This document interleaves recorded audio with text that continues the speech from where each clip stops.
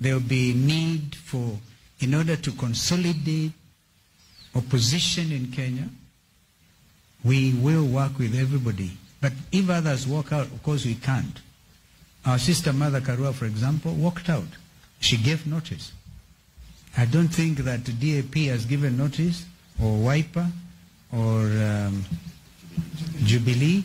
No. So, Chris, just report that nobody is walking out from this side. And the ones who have given notice, and because we believe it is good. It is good. Well, we'll talk to everybody going forward.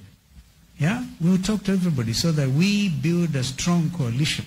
So when you talk about strengthening, actually, I think what I can tell you, a time is coming when we will ask everybody to validate their membership in Azimio and expand. Others come, others leave. Because Kenya Kwanza want to force everybody into one party. Right?